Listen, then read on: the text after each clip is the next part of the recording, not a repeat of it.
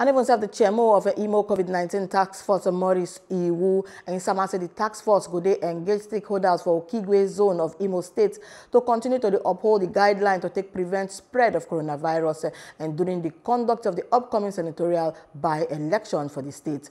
For press conference inside Owerri, the state capital, the chairman Osama say although the election go be conducted for one part of the state, say proper safety measures must be taken.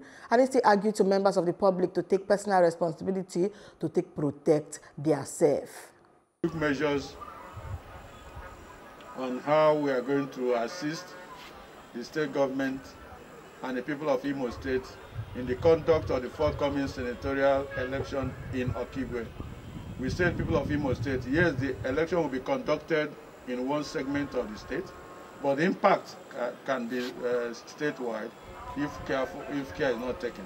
So we have elaborated measures that we'll put in place to make sure that those who are going to be involved in political actions and those who are going to vote will not by accident infect themselves or infect others.